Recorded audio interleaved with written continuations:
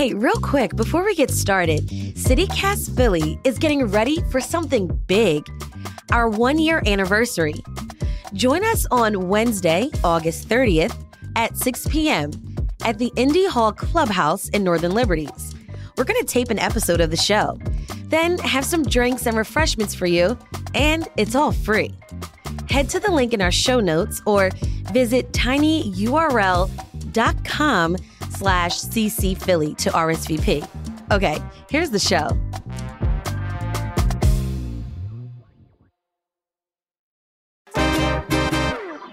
Today on CityCast Philly, whether you have a car or not, everyone in Philly has an opinion about parking. There's official regulations in the city, and then there's those unwritten rules about parking, legal or otherwise. CityCast Philly lead producer Laura Benshoff and producer Abby Fritz are here with me to talk about some of the hacks to finding the perfect parking spot in the city. It's Tuesday, August 29th. I'm Trenae Nuri, and here's what Philly's talking about.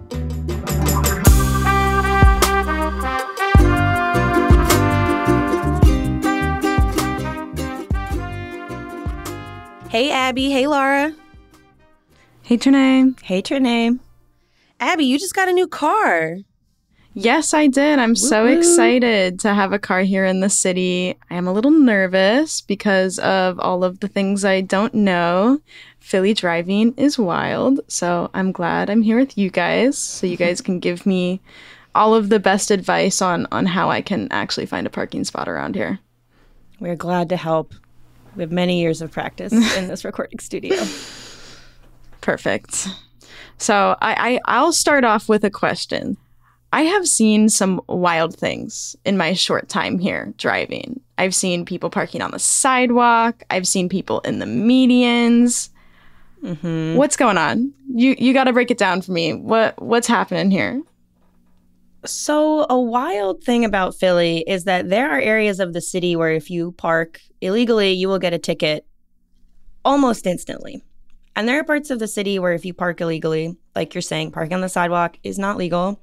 Parking in the median on Broad Street, sort of South Broad, people park in that like striped yellow strip in the middle of the road, technically illegal. And now bike lanes. And bike lanes. Right. Like there's all these places that you're not supposed to park. But there's almost a kind of like looking away, like enforcement just doesn't happen because it would upset people too much. That's the story of the parking on the South Broad median. Like it's like a couple hundred spots is what I read in a news article. Like it's a lot of spots. That's a lot of people's cars. I find that spot really dangerous and kind of scary because you're literally like, there's 2 lanes of traffic on either side and you have to kind of like dart through traffic to get to your car. But, you know, if people have to drive for work and it's an open spot, they'll take it. And yeah, there's just an understanding that might not get ticketed. There's a similar space on Broad Street in North Philly on Susquehanna Avenue between Susquehanna and Dolphin Street where cars will park in the middle of Broad Street. And this is also an area where there's businesses, but because there's no parking lots in this neighborhood, you kind of have to just wing it and risk it because, you know, Broad Street is crazy. There's buses flying by, cars, ATVs, motorcycles, and I'm not trying to get hit. So, yeah, it's like you're saying, Trenae, it's almost like there's these areas where you can just see the rules change, like North Philly on Broad, South Philly on Broad, like Center City, you would get a ticket immediately if you tried to park illegally. But if you kind of go out in the neighborhood and you sort of look around and see what other people are doing, you can kind of pick up on what's acceptable in that area, what people have to do if they don't have other options in these different parts of the city. For the sidewalks, I did check the regulations before this conversation. That is also definitely illegal. If you get a ticket, it will be a $51 fine from the PPA, from the Philadelphia Parking Authority. Wow. But again, depending on where you are, it might not really be enforced. Yeah. I've also heard a lot about savesies. Can you guys explain this to me? Ooh, savesies. It's a tradition in our city. Yes. Savesies essentially means that I have decided as a citizen in this city that this and this is my space. Do not put your car in my space.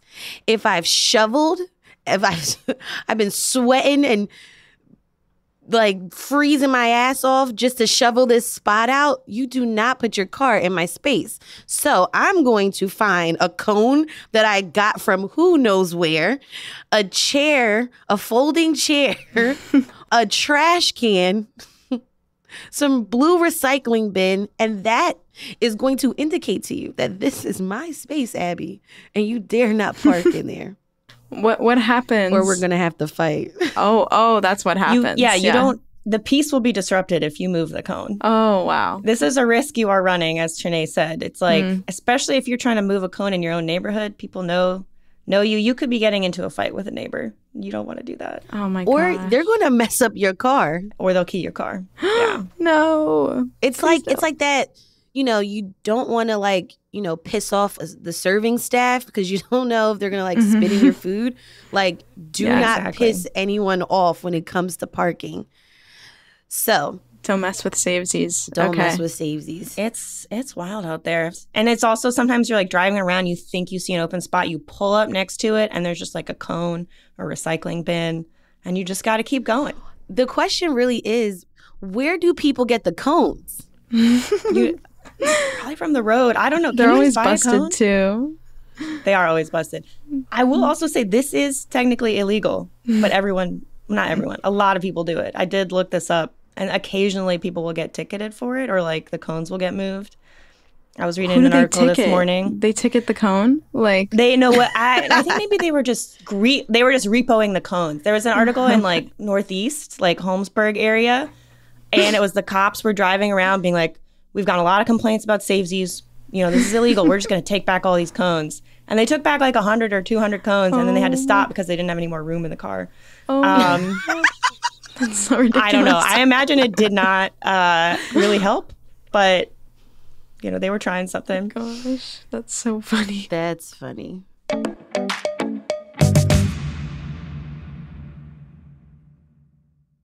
All right, so we're going to give you some more hacks and top tips so that you don't get one of those envelopes that say violation. One of the tips I would say, obviously you got to watch out for any major event that comes through the city, whether that's a sporting event, if the Pope decides to come back, just park as far away from it as you can. Now, with sports events, you got to get there somehow. So either you could take public transportation or you can do a ride share, but ride share would be probably just as much as just parking in the parking lot. So maybe try to take public transportation during a major event. Totally.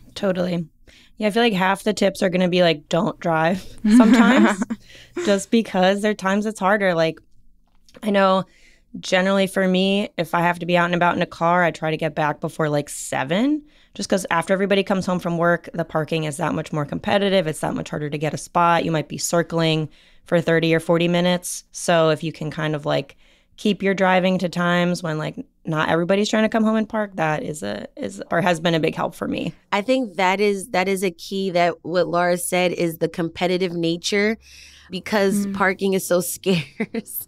You got to be aggressive. So yes. When you find a spot, get it.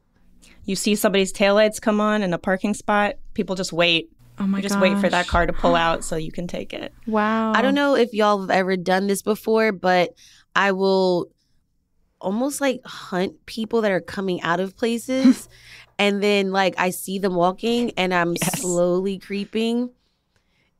Oh man, it's like weird. But and then I ask them, hey, are you leaving? They're like, no, we just got here. I'm like, damn. Let me circle the block. Oh, that's a great tip. I would also say it's kind of worth it to get a parking permit. If you have permitted spots in your neighborhood, if you have to do street parking, it's only like $35 a year. Wow. And it unlocks a lot more of these spots that you would otherwise get a ticket in. And the tickets themselves are like usually at least $30. So if you can get it, get a permit. It'll just give you more options when you're trying to find a spot at the end of the day. Definitely. I feel like for those that don't know, how Mhm. do you pay for parking? So I really like that in Philly, most of the meters, every area that has like metered parking will have like a little kiosk and you can pay with your card. But I really like the app. It's called Park Mobile. You like link it to your PayPal account or your credit card. And it's really useful because it keeps track of how much time you have left. So you get this app on your phone, you connect it to your license plate. You can pay for parking at a metered spot that way, and it'll like text you if you're running out of time. Or one hack that I have to do because I live in South Philly is if I'm driving around and there's no spot at night, I'll park in a metered spot on Broad Street.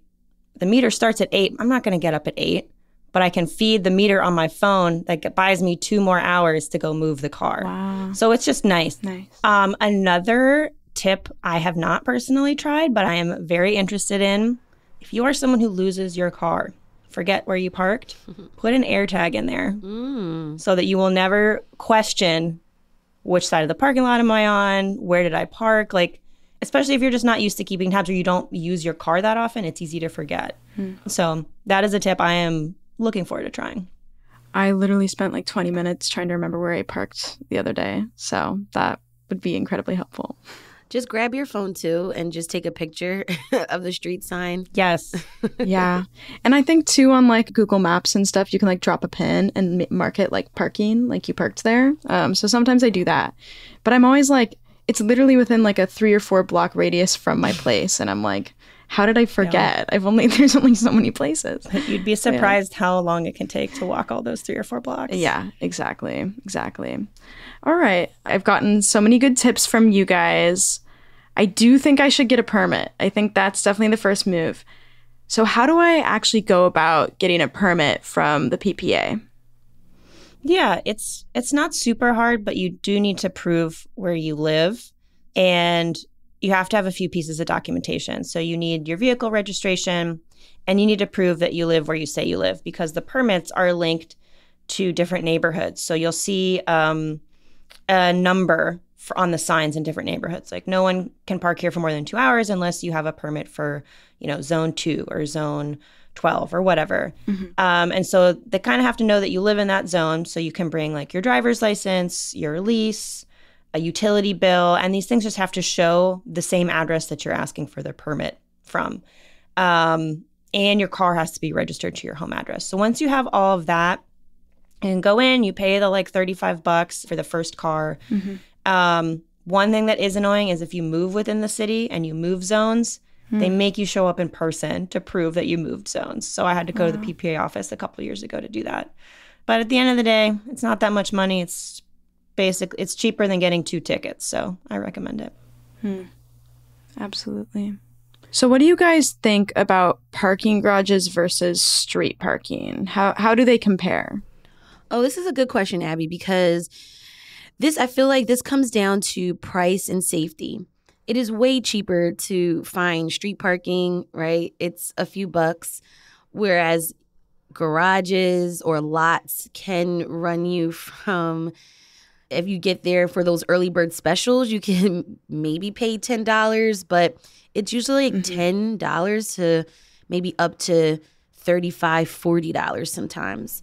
Oof. But at the same time, with parking garages and parking lots, they're always there. And they're really great if you maybe going out at night and you can't find parking because it is so competitive, and street parking gets kind of funky, especially around Sampson Street downtown. They sometimes close that area near Gayborhood where there's no cars. And so it allows people just to kind of walk around. So all the surrounding streets, it's pretty tough to find parking downtown. So parking lots, parking garages are important. But street parking also is cheaper, not as safe as a parking garage. So you are kind of just letting the city have your car, so to speak. But one of my tips, if you're doing like business, you got to go downtown for some reason, and you need to find a cheaper place to park, there's a section on Ray Street between 13th and 11th. about to get into Chinatown, sometimes there's spots there. It is metered parking, but it's a lot cheaper than paying at the parking garages. Great tip. So I've also heard about this mystical courtesy toad. Do you guys want to break it down for me? What is it? What happens if it happens to me? What do we do here? Okay, I think this is a really good thing to be aware of, and I'm glad you asked about it. Because this is basically when the city tows your car, even though you are parked legally. You are in a real spot. You are entitled to be there. But maybe there's a big event or there's some kind of work being done and they need to move your car. And this happened to me once when I was living in West Philly. And it basically just feels like your car has disappeared or has been stolen. It can be a little bit scary. And so I would say, like, my tips for that are definitely keep an eye out. Even if you don't move your car that often, maybe try to walk by it every once in a while, because they will usually post those kind of posters or cardboard signs saying, hey, we need to clear this lane or these parked cars at this time. Keep an eye out for that, because if you don't move it, they'll move your car.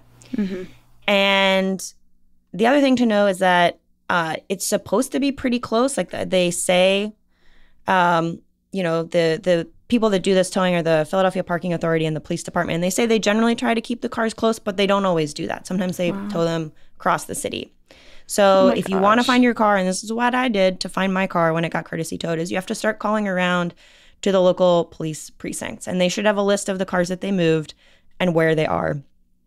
They don't always get back to you right away. It can be a little bit scary. Sometimes if you just kind of walk around in your neighborhood, you can get lucky and find it. But, just be aware. It's one of these things. It can pop up. You might think your car's in a safe spot, but something's going on on that block and they need to move your car and your car just gets moved. So just, got to keep tabs. I've seen it happen to someone and it's like panic mode. And as so you can scary. imagine. So what they did, they moved the cars to the local elementary school parking lot. So that might be a great place to be the first place to look for your car. That's a good tip. That's when that AirTag will come in handy. Yeah. If you get courtesy towed. Yeah, totally. All right. That was lead producer Laura Benshoff and producer Abby Fritz. Well, thanks so much, you guys, for all these tips. I'm excited to be a new parker and driver in Philly. Yes. Good luck, Abby. Good luck out there.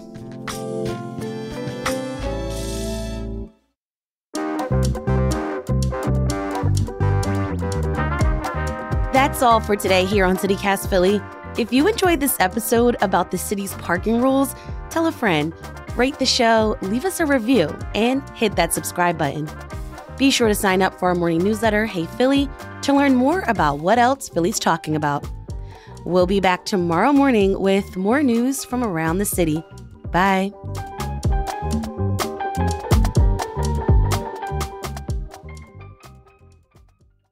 Guys, I brought props for